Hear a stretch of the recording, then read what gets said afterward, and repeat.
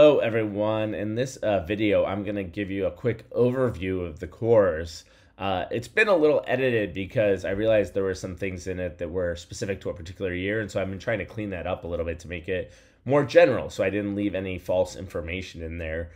So as a result, you're seeing a different version of me, a year older, right now than you will see in the video you're about to see. So what are the course goals? Well, the course goals are that by the end of this course, you should be able to explain the importance of AI in business and management decisions, define and compare up-to-date AI terms and their use in modern management, create a plan for developing an AI project, and that's a big part of the group project that we'll be discussing, understand how to use AI to gain insights into a business decision, and develop enough confidence with AI to present those insights in a group setting.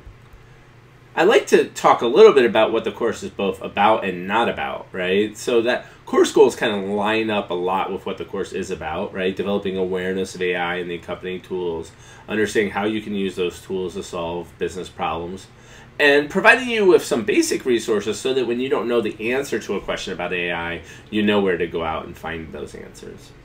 Illustrating all these tools and all this knowledge with a short project that will allow you to analyze data in a real-time environment. And there's both a group project and a conceptual assignment as well.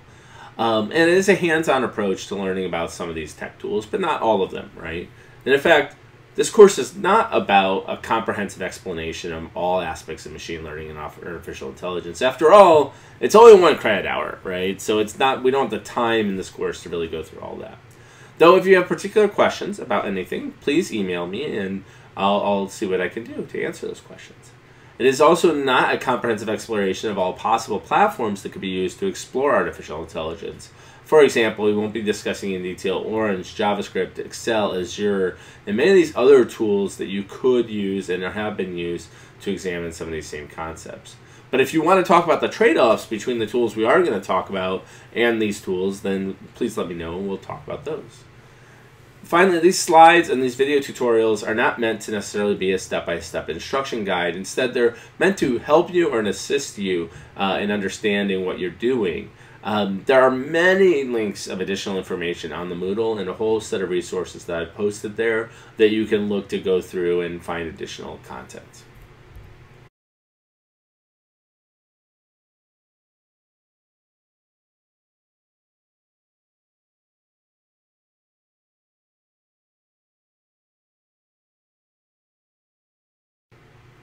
So let's talk about the two major components, the group project and the conceptual assignment.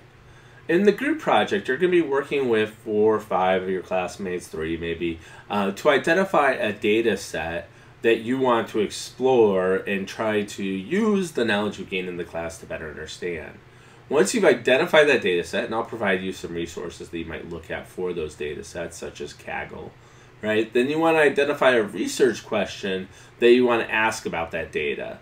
For instance, what topics are most frequently talked about in that data set, right? So in this example, right, for instance, imagine you're looking at Twitter data about the COVID pandemic, right? You could try to see, if I pull down all that data, what topics are people most frequently talking about in that space, right? Then you need to conduct some analysis on the data to answer your question. Based on the results, come up with potentially a new question, and then repeat steps 2 to 5, kind of 3 to 5 more times. Come up with an answer, essentially 3 to 5 questions about the data. And then you're going to present those results to me via teleconference the last week of class. So as I mentioned, teams should be around 5 people. The final presentations are only going to be 10 to 15 minutes. And any topics is okay, right? You can choose, there's a classic one that people like to choose about the Titanic, right? And how predicting whether or not people will survive. But you can choose any data set at all.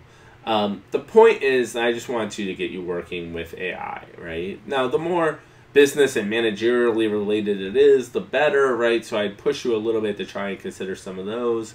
But really, if you don't feel comfortable with some of those data sets, I completely understand. The conceptual assignment, which is up already, is essentially a mini case study and must be completed individually. It is available now and can be turned in at any time during the course. It is expected that you are going to provide about a half-page answer to each question, and you're going to build upon what you've learned in the course. So what is the actual format for the content of the course, right? So the course format is divided into 5 sessions, right? And each of these sessions contains both a section on concepts and theoretical aspects of the AI, a session where we talk about review of applications, right? And then some hands-on work in RStudio, which is the platform we're going to be using for this course. So session 1 talks about the basic definitions of what is AI, what is classification regression, what is supervised versus unsupervised versus reinforcement learning. Right? Session 2 starts to get into some of the actual methods like linear and logistic regression, k-nearest neighbors, naive Bayes, and support vector machines. Then session 3 gets into decision trees, random forests, evolutionary computation, genetic algorithms. While session 4 talks about natural language processing, sentiment analysis, and managing AI. In some ways, session 4 is a more applied session than some of the other ones. And then session 5 is going to talk about perceptions, neural nets, and deep learning, because I want to leave you with kind of where the kind of catchy words that a lot of people are using now in the AI space. Right? So how is this material going to be delivered to you? Well, all the content is going to be available online on Moodle. The videos will be on YouTube and linked to Moodle. In addition, you can use the URL go.ncsu.edu/AI YouTube to get a playlist with all the videos on them, right? Finally, to wrap up this little introduction to the course, I want to mention some of the resources, right? So there is a lot of materials out there that you might look at. These are a few books that I've found very useful when trying to understand AI. So the machine learning book in the bottom left corner here, the blue one, that was the book that I basically learned a lot of my machine learning from. It's by Mitchell. It's been around for quite a while. The pattern recognition and machine learning book, that kind of came out shortly after I took my class in that space, right? Elements of statistical learning became popular in the early 2000s, right? And machine learning, a probabilistic perspective, is kind of one of the more recent additions in this space. Now, I also point out artificial intelligence, and we'll shortly get into a discussion between artificial intelligence and machine learning, but this is the book, the Russell Norberg first edition was the one that I used in my intro to AI class that I took back, over 20 years ago at this point, well over 20 years ago.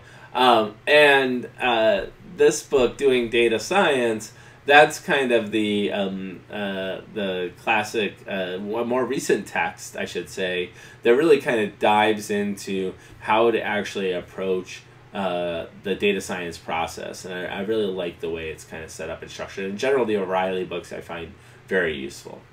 So that's a brief introduction to the course and some of the resources. There are no required texts for the course, so these would be additional versions you would want to look at. But I will provide links and URLs whenever possible to additional materials that might be helpful. Thanks, everybody, and I look forward to working with you in this course.